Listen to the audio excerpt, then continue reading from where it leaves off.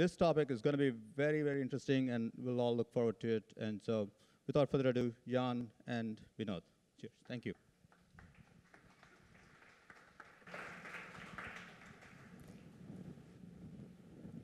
Thank you, Sri. Okay, perfect.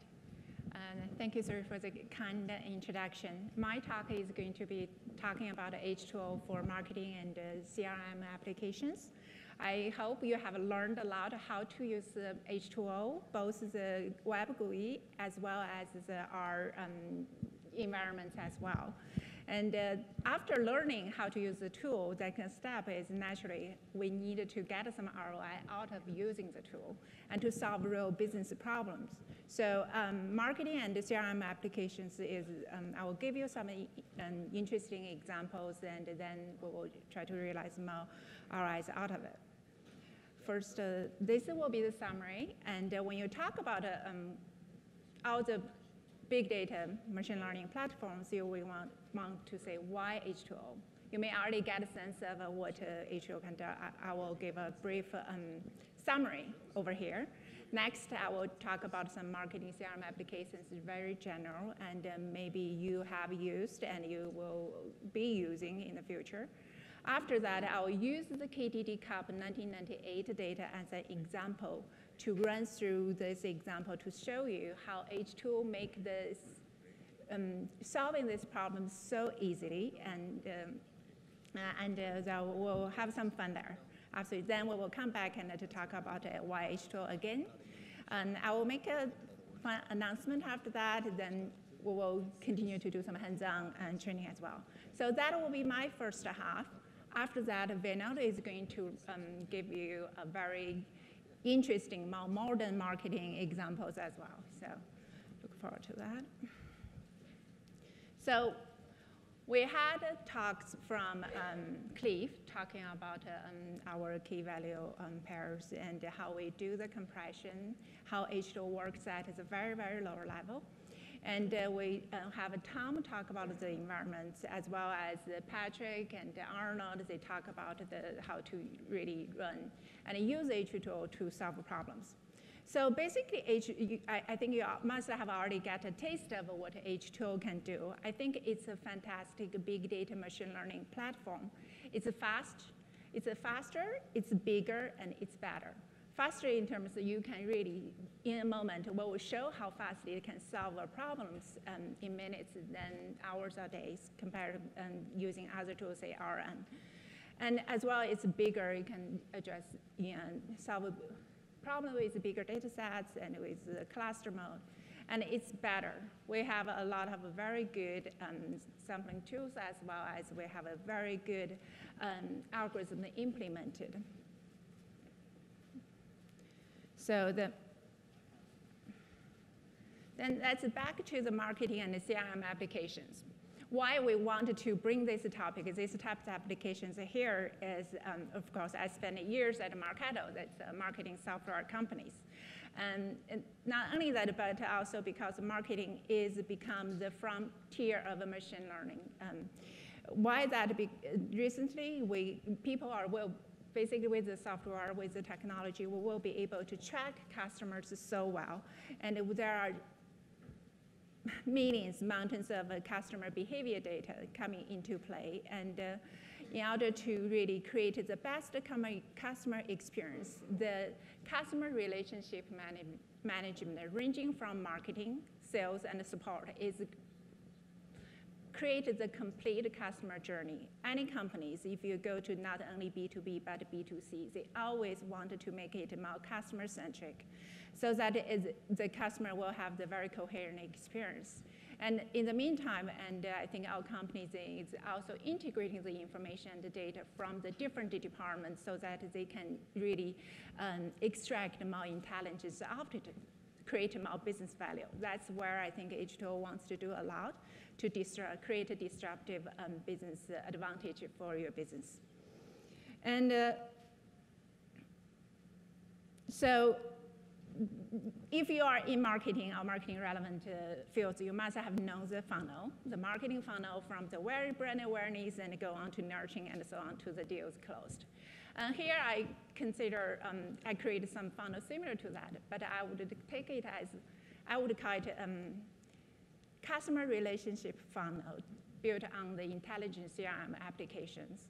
So at the very top level, there are awareness still. We want to do a lot of things like ad targeting.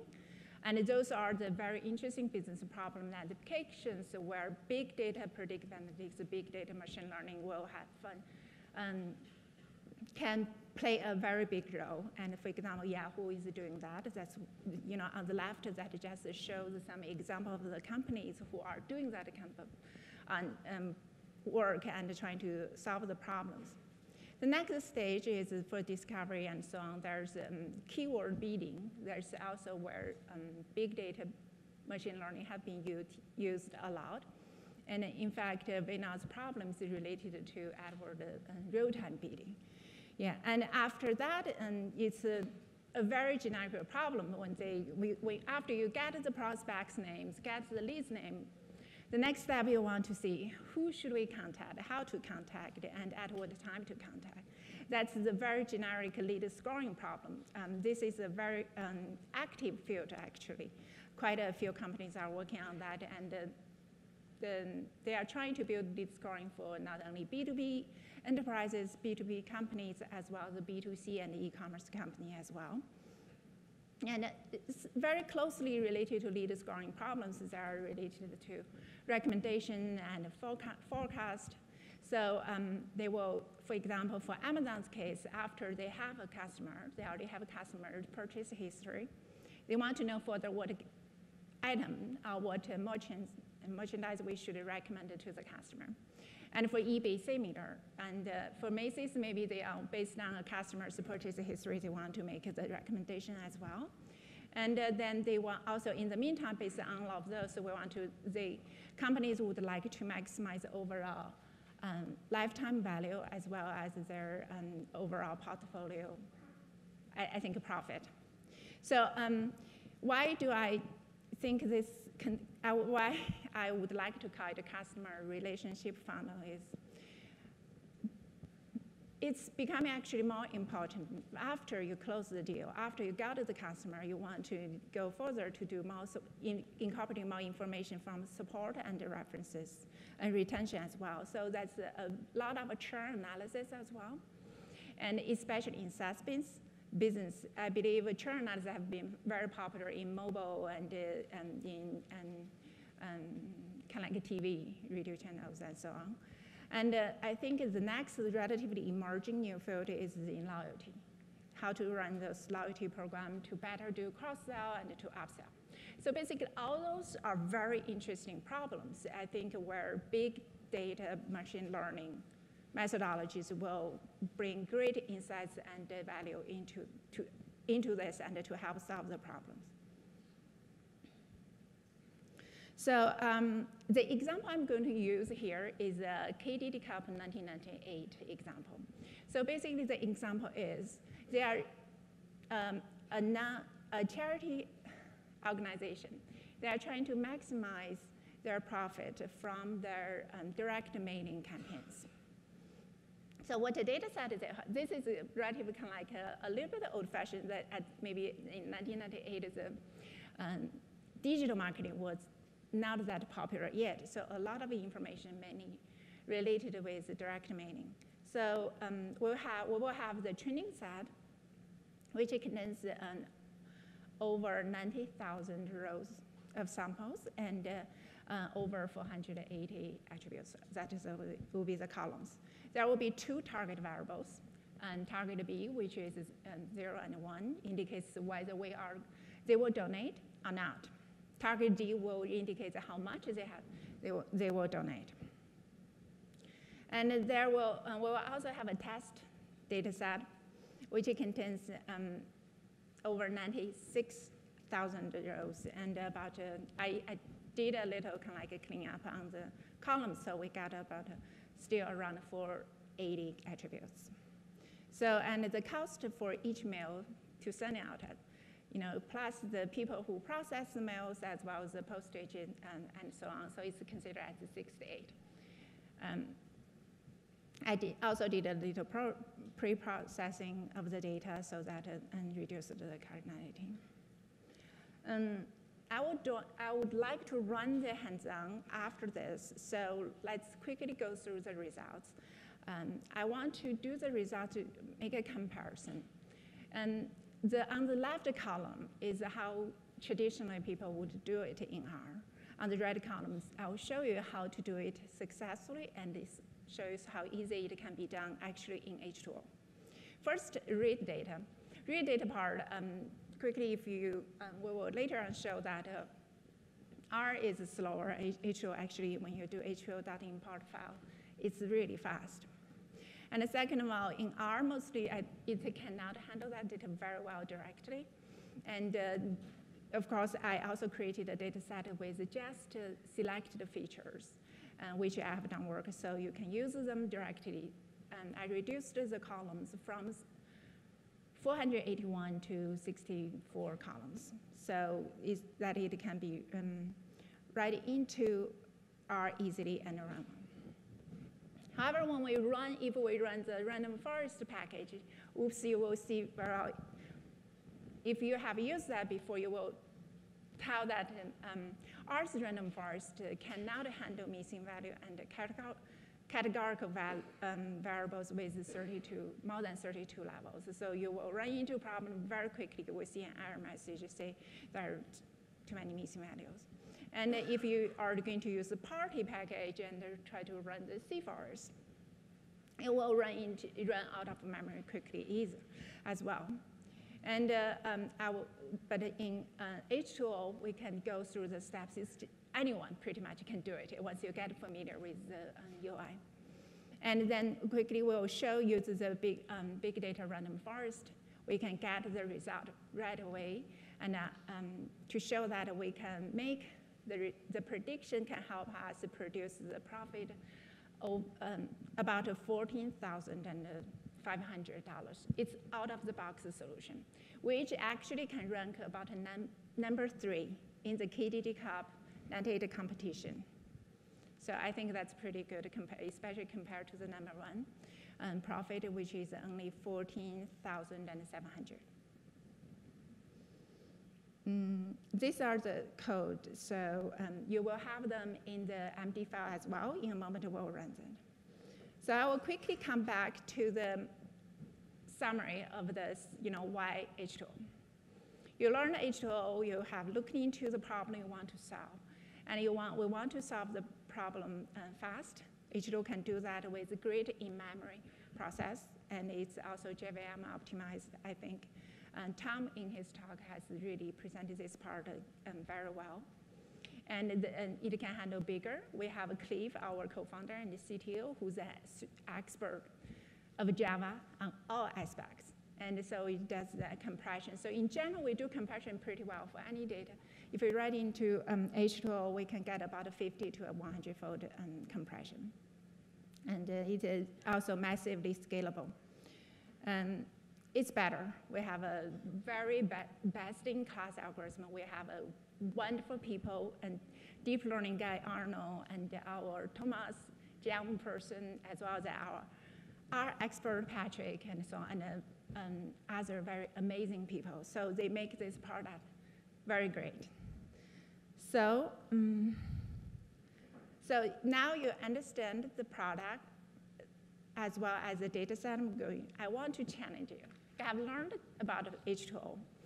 And I want to challenge you to see if you want to participate in an H2O World mini competition hosted by H2O.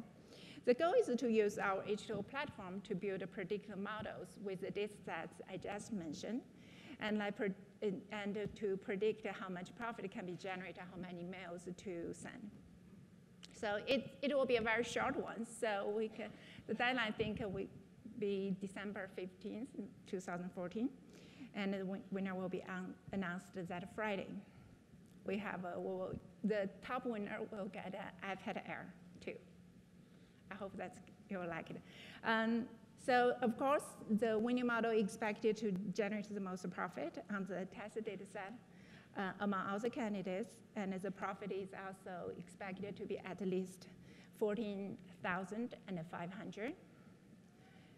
And as well as, of course, when you build a model, please do not use those two targeted variables at the same time. And we expect each contestant can have 3 chances to submit their work, which would include scripts, parameters, settings, versions of H2O you are using, as well as the profit number, the amount of mails, the number of mails you are going to send, and so on. So we will post the details of this mini competition on our website. Please stay tuned.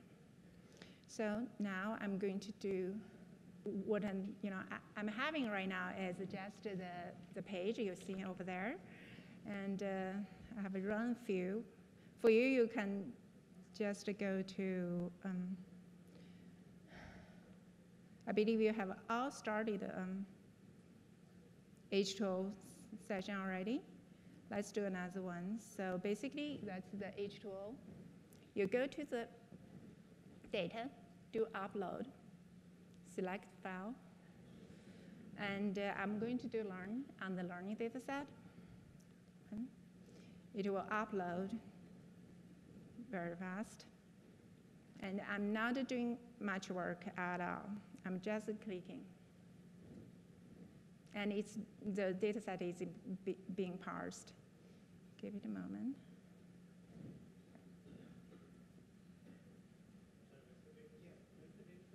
And carp98 LRN_Z. So you will see we have the data set here. And basically here on the screen, basically what you need to do is go to the data, click upload or import files if you know the directory, then click on the data set. Then, so we get here, and I noticed there have been a few questions asked about whether we can change the data type. I'm just show you I can easily change after even loaded the data. I'm just going to make a few changes on the data types about several columns. Say first view, it's very easy.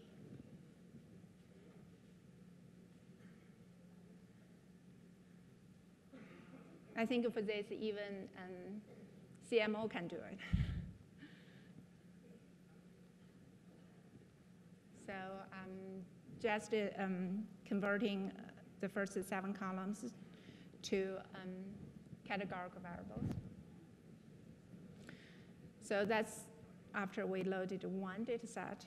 You can see the UI actually it's pretty nice for this. You can first, this light yellow panel of the table shows the summary of all the data set. You can see them, easily see all of them by scrolling the bar. Yeah. What, oh, where is the data file? Okay. So go to here. Do you have this? Yeah, go to the folder, H2O training.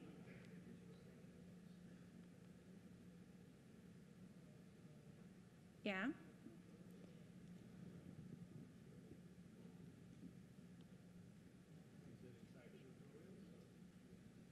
There should be, just a moment. A file system. Yeah. Where is it? I had it just a moment. I'm losing.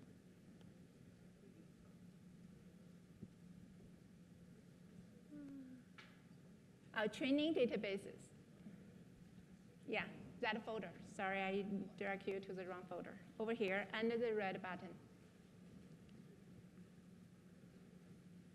Then you click Use Cases. You will be able to see the 3 data sets we have here.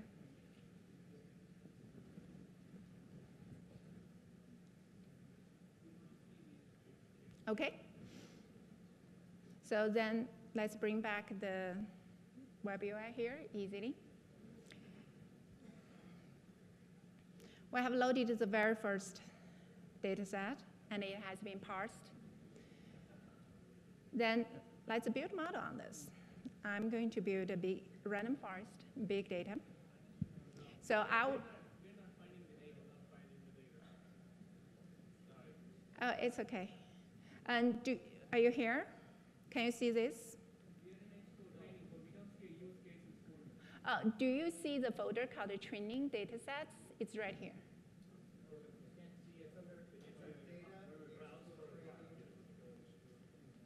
Okay, double click on this. See if you can see a folder called use cases. There should be 8 folders.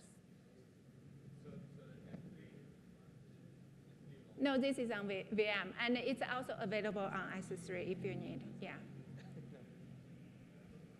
Wait, so you would come through the browse on the H2O interface, right?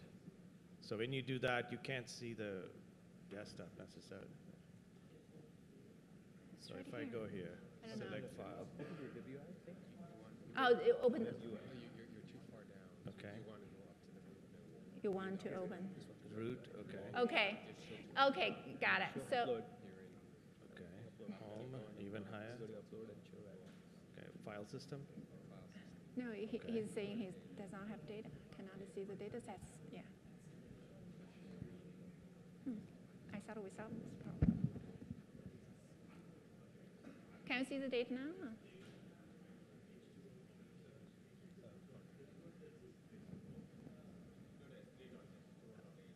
Okay, I think they found it. Yeah. Okay, so I'll just go show the steps.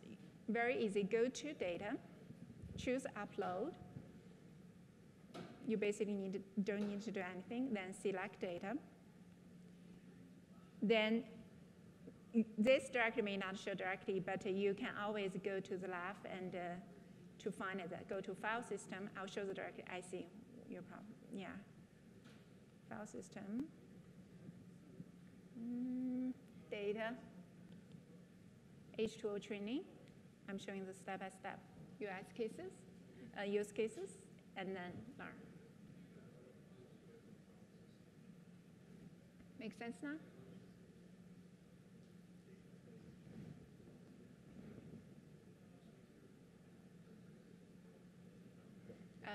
Yeah. The path is correct. So I forgot to mention here, while after you click the upload, a window will pop up. Look at the very left panel, and there is a folder called file system. Then go through that file system, data, H2O training, use cases. Then you will see the data. So I'll load it again. Do I need to load it? So I just loaded it again. So very easy. I'm not doing anything. That's data has loaded. Good. All good. Yes. Submit its parts. So I have uploaded this file a couple of times, so it's automatically assign the data name to after that. Yeah. So, and I'm not going to do the transform the data tab for those columns anymore. I know I'm going to do yeah. So you can do it on your own. Then let's do a model building. Go to random forest. I'm going to give it a name, big data random forest 2, 1, yeah. And the source, for the source, that means the data you just uploaded. Remember the name, it's cup. I have a rent down there for a couple of times, so I'm going to use Z1. I know Z2 is the one I just uploaded, but I did not do the transform for the data column type, so I'm going to use Z1. And response variable, I'll choose target D. For ignored columns, I'm not going to do much. Actually, I'm just scroll down to almost the bottom. You will see a column, 2 columns called Control N and Target B. You push Shift and go down. I want to ignore those. They are because giving you too much information. And keep going. I'm not doing anything. Here, number of trace steps and all of those. So let's just take it as a default and run a quick random forest to see what we can get. Yeah, I transformed pretty much the first 7 from numerical variables to factor. There's a button called as factor or as integer. You can change it. Yeah. Then submit. Here, basically, the very top here, the poll, and it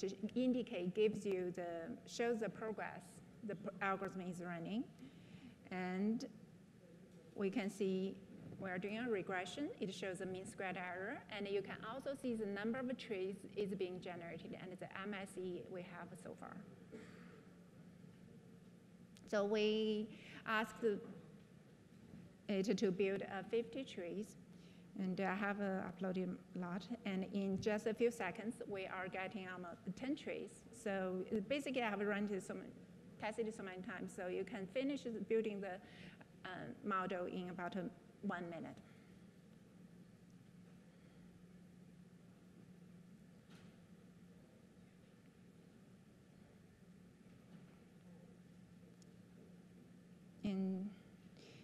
While it's building, you can see the MSE. If something went wrong you did not like, you, for example, think that MSE is too big, I want to stop it, there's a button over here. You can see you can stop training the model. You can do early stop.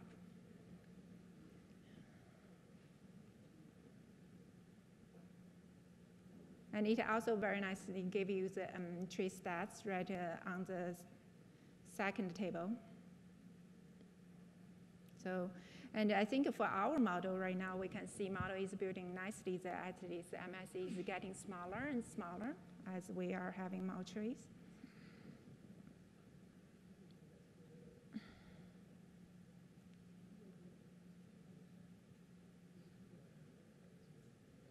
We're almost there. And maybe when you get the time and at home, you may want to see how fast you can read this whole data set in R, and also see how you can try to build a random forest in R. And you will feel the comparison significantly. Yeah, you will see that.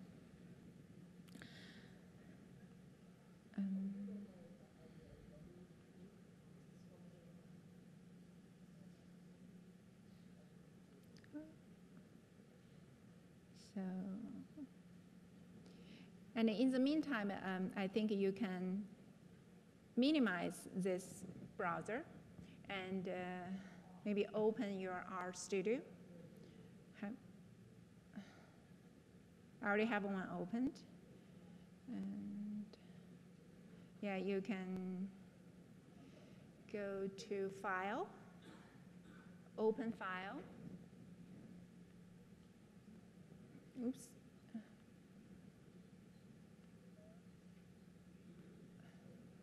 And then go to H2O. On the left panel, go to H2O training and the tutorials. And go to marketing use cases. And there is an empty file. So it will show you from the beginning what you will do if you want to run in R, and I also created the feature and selected the features for you to play around if you'd like. And let's see the results. So I'm not going to, given the time limit, I'm not going to run the R part completely, but you're welcome to play around when you get a chance. So I'm going to minimize the R Studio window and then open the browser. I believe the model is built. It's right here. Okay. And the next we want to score, but then I realized, I forgot to upload the validation data set. So I will go there and update my validation data set. Of course, if your data set, if you want to do split, I think my colleagues have shown you how to do that. You can upload and make the parse. I think I'm having too many things running over there. Similarly, I'm going to change the data type for date, for T code, for zip,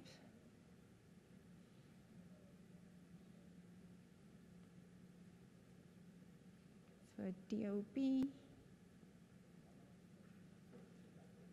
Basically, I can change this on the fly. And cluster.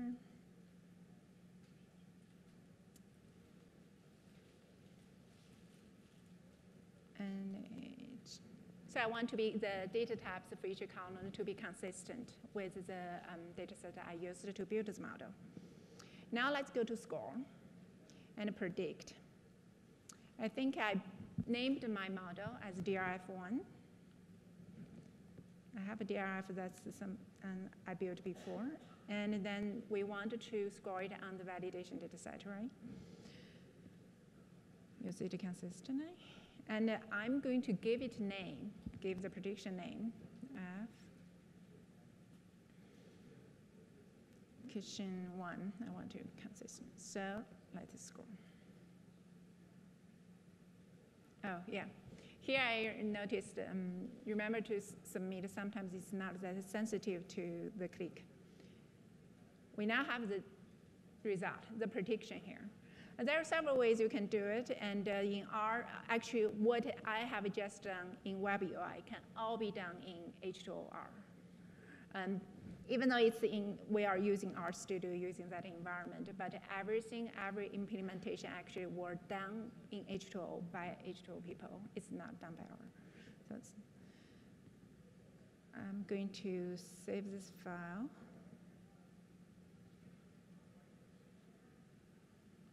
Okay, remember we have our RStudio open.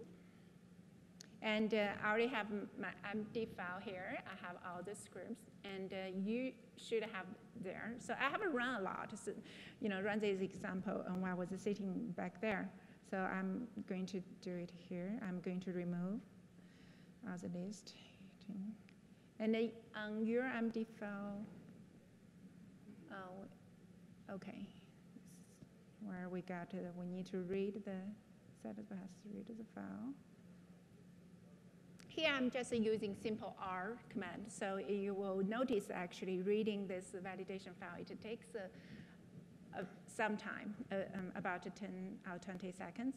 But if you are going to run this in H2O in R, the import files part is very fast. I think it can be, if this takes 10 seconds, that's just 2 seconds.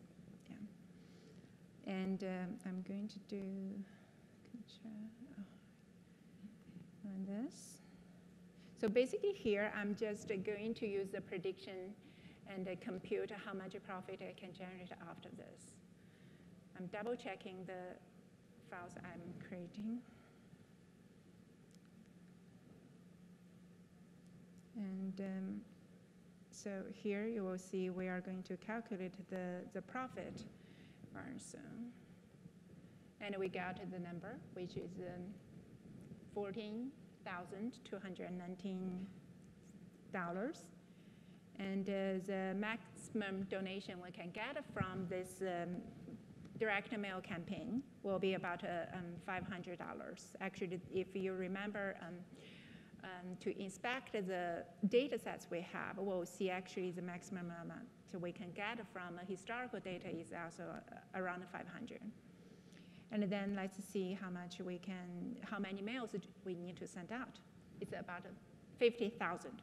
That's really good. So basically here we are using a very simple example to illustrate how easy actually H2O as a big data machine learning platform to help you justify, marketing. I'm spending the money and I direct only mail to about half of the people, and I can generate a very good ROI out of it.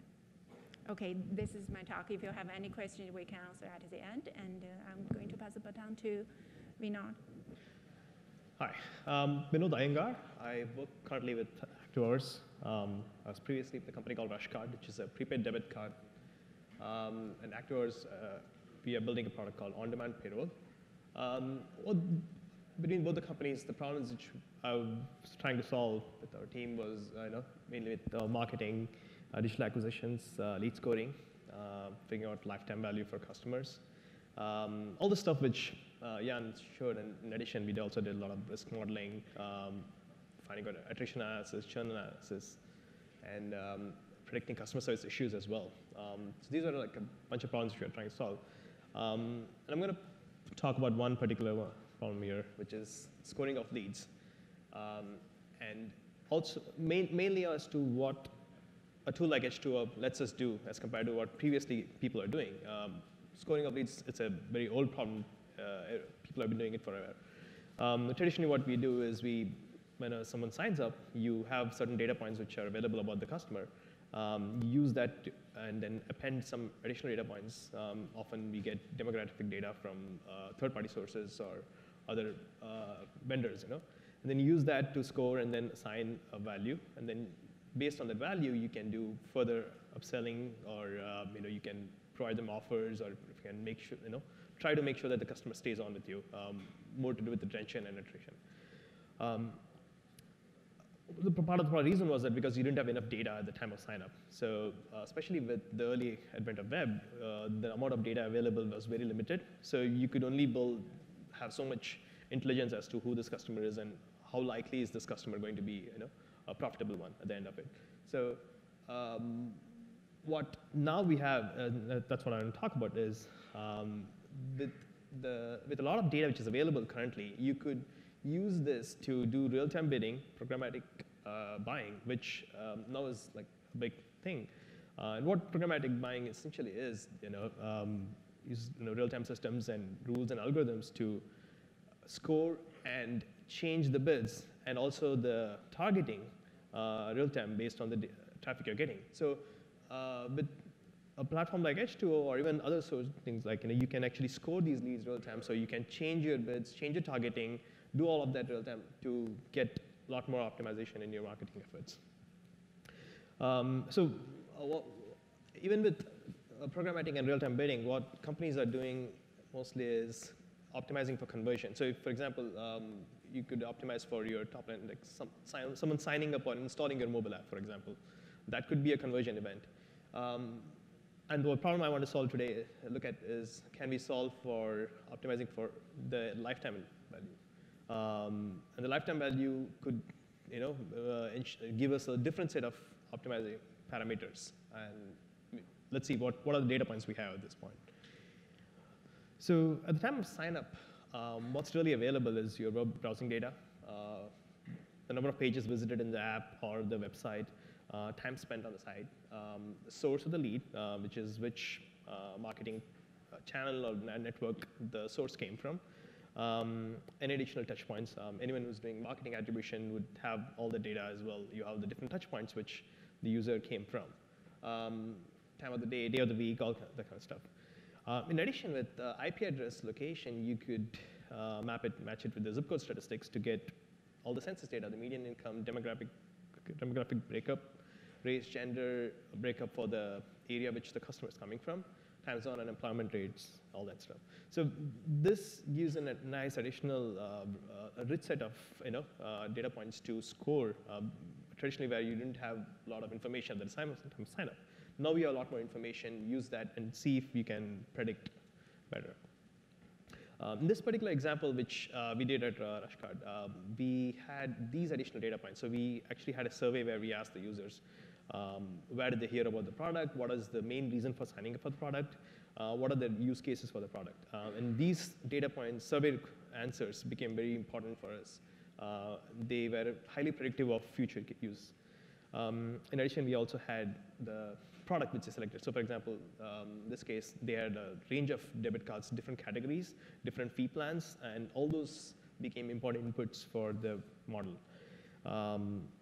In addition, for financial services, you also have something called as KYC, which is Know Your Customer.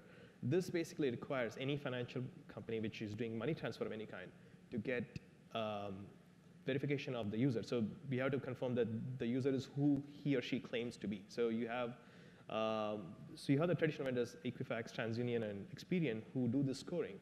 And the results they provide also has a lot of interesting data elements which could be used for scoring. And as I said, additional vendors vendors like Rapleaf and Axiom can provide a lot more data as well, which I'm sure a lot of you guys are already using. So in this particular data set, we have about 70 actual features, and then by baking those, a lot of those categorical variables, we broke them into separate individual variables. And this is something I used to do before, and you probably don't need for H2O because this is so fast. For if you're running it on R or SPSS, which as I used to do, it helped break into categories, and that way the model used to run faster. We're trying to predict the likelihood of profitability. In this case, we'll use a simple categorical 0-1 binary variable, but we could do multi-category variables as well, and you could also build cost functions to optimize for profitability, give more weightage to a profitable outcome as compared to an unprofitable one. So the pre-processing, what we did in this one, the entire data came from a warehouse. So the web tracking piece, of course, as you know, would have a lot of missing values. It is quite spotty. So that's something which you have to work with, and there are ways to do it. And one way is maybe put all the missing values into a separate group and then see if there is any predictability to that. Often it isn't, but it's one easy, convenient way to do it. With variables like age, and always a question of categorizing, breaking them into bins comes up. Increasingly, it seems like it's not a good idea anymore. Used to be helpful previously because if you were running it on older like platforms like R or SPSS, just speeds up your analysis. In this case, the dependent variable have two. One is called activated, which basically means a certain event in the lifetime where the customer does an activity, and after that point, the customer becomes profitable for us. And direct deposit is a case where, as it suggests, someone direct deposits their paycheck onto the card. That is a very profitable outcome as well. So these are two profitable events for us. And you could do a combination of the two. I'm just going to run with activated as the dependent variable here. And as I said, you could also have a cost function. You could use values of those outcomes and use that to build maybe a composite function or even separate cost functions to improve your model. So one of the things which changed for us once we started using H2O is we, instead of spending a lot of time cleaning and pre-processing, we were like, let's just build the models first and see. The approach changes. You don't have to sample a whole lot more. You can just take a big data set with the errors, with its warts and all, and let it tell you what, get a good sense of how the data is, and then use that to then do your pre-processing. So the steps sort of change.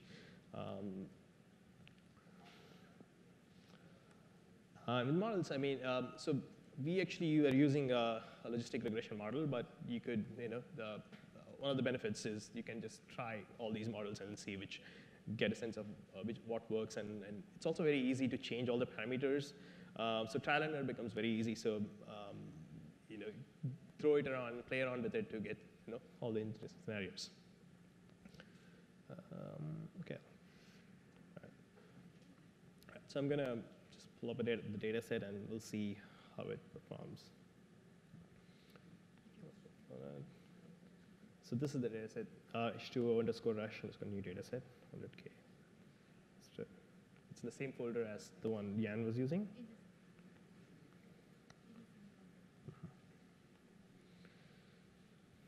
Okay. All right, so it's picking up everything. I'm going to just parse it.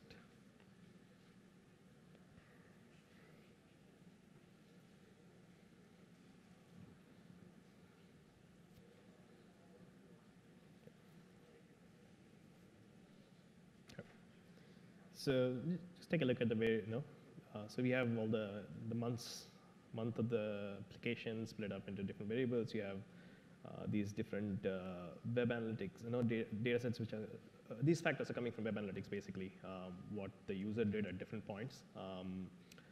And then you have the zip codes, top 50, bottom. These are all the zip code statistics which are coming in over here.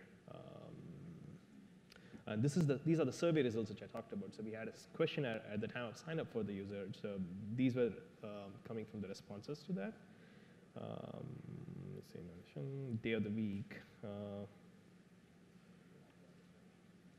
And then, these are all the places where the user came from. If they used any promo codes, and then which source they came from, Incent or display or email or whatever the marketing source that brought the user, that became a factor as well. And then these are all the zip code statistics.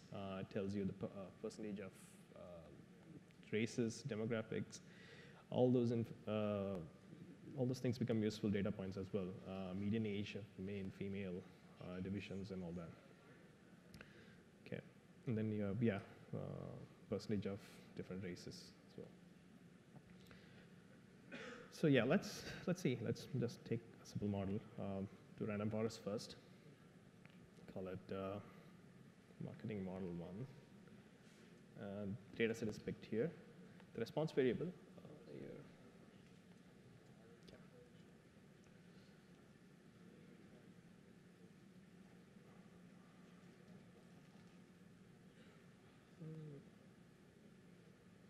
Yeah, so this is the response variable. Okay, in the ignored columns, I'm going to ignore the other response variable first, of course. Sorry.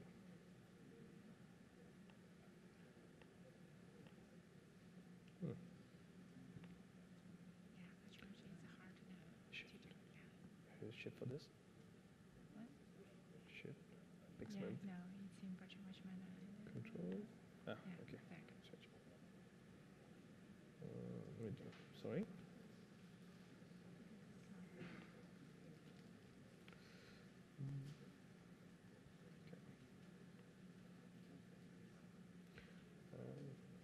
And these are all my old probabilities which came from a previous old model, so I'm going to remove these as well.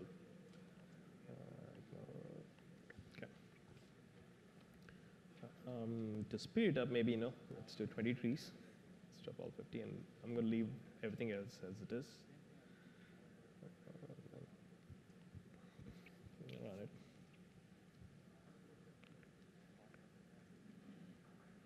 So in this case, in this data set, the total number of ones, the activated ones are only 3,000 out of 100K. So only about 3% of the cases are positive. So you'll see that the models tend to predict, even if I predict everything as 0, you'll still get a 97% accuracy rate. Obviously, that's not very useful for us. And that's where, so here's an example. Right, so it predicted only got only 820 of the ones as ones. So it's the thresholds are something. So you then can play around with the thresholds to see. This is where sort of the art of data science comes into play, I guess, where see which parameters work well, which classifications work well, and that also becomes an important thing to try out. So different classifications, for example, will give you different results, and that's something you can play around with. This is where a cost function will be helpful too, because you want to give more weight to this outcome, these two outcomes instead of these ones. For example, if this were a risk model, then I would try to optimize to get more ones as possible. I don't care if I do a lot of false positives. I can work with false positives, but I would like to optimize the risk, the actual risk outcomes. So this is one, and then so the one which I did, this one was GLM. Yeah.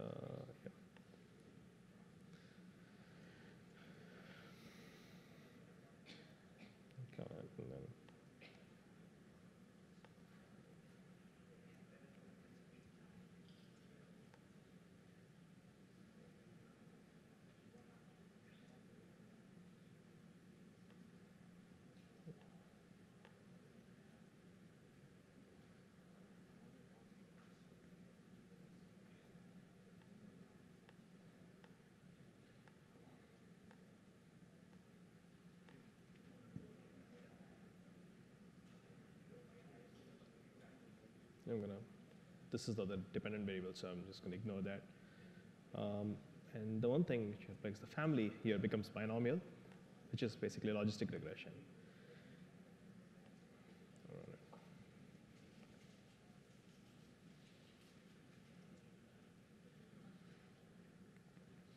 So it's nice because it gives a formula which you can plug in directly. And if you're scoring real time, you can use this formula to like start scoring, create models real time and score them as well.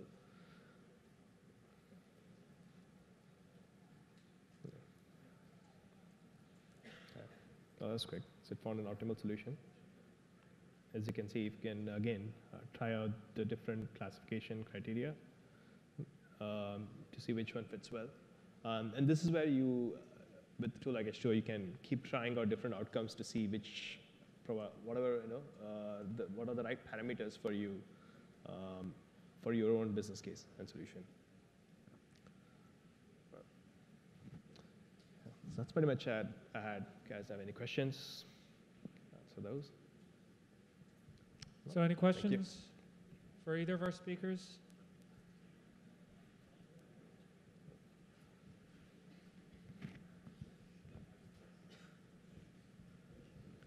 So in this case, you don't use any feature engineering. You does not do any feature engineering work. Is that correct? Pardon me, I couldn't get you. Do you do any feature engineering or not? Did a little bit. I just want to demo the ease of taking out a lot of features and then throwing it in. You could do a lot of part of the pre-processing. You could do a little bit of engineering, but in this case, I didn't do much. Okay, so I think one thing really come up to my mind is how we change the mindset. Like I have been using doing data science, use SAS, those type of tools for years. And one of the things I do is basically I can do the feature engineering myself, or step by step. With these kind of tools, one thing is how do I change myself, because the tool is kind of black box, Right. a lot of cases, right? Right. So how we change the mindset, to adapt to this kind of new tools, that is something, or another question might be to think about this is what is the best practice for this type of things? Right. Yeah. I mean, from I've been on both sides, being a data scientist and also being a marketer. And you're right. As a marketer, you don't traditionally like black box models. You don't. You feel like there's some voodoo magic going on, and you don't know what's happening. So, but I think with tools like this, because it's easy to try and fail quickly, you can throw the model in and then see the results for yourself. And the time to build a model and test it is very shortened.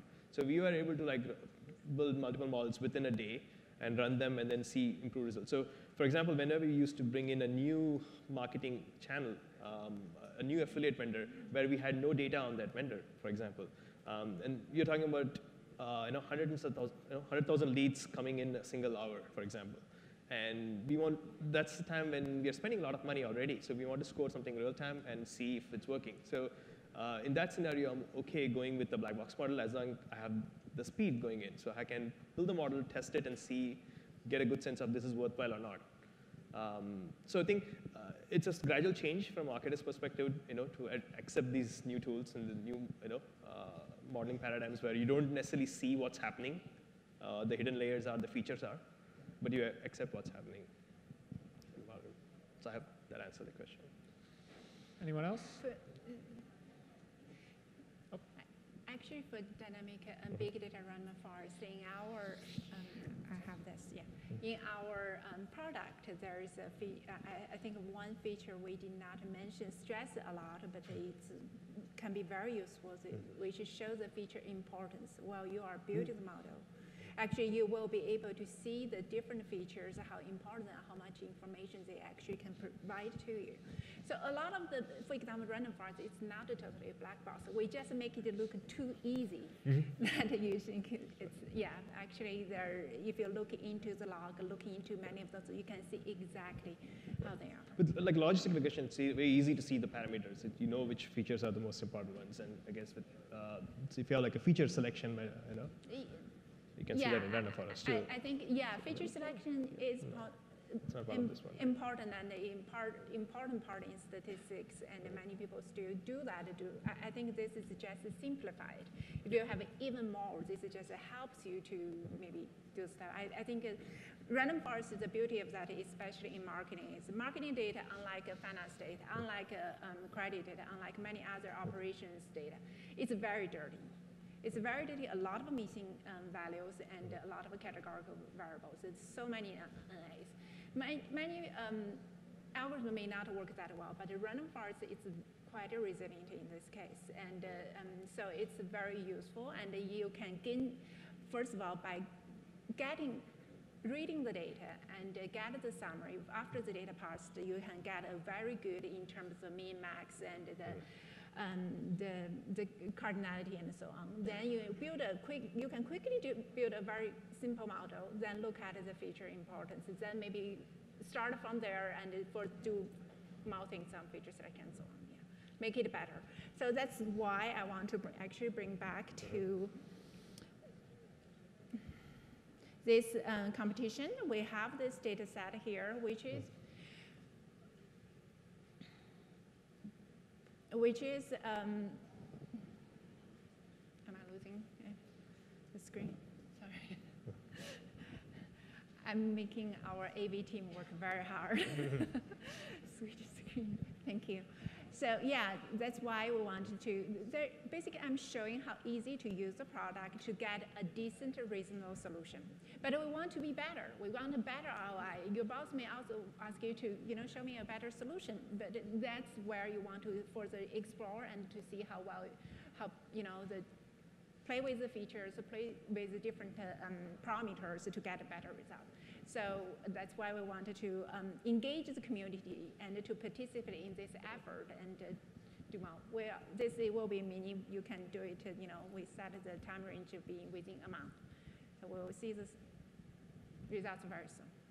Thank you very much. Thank you.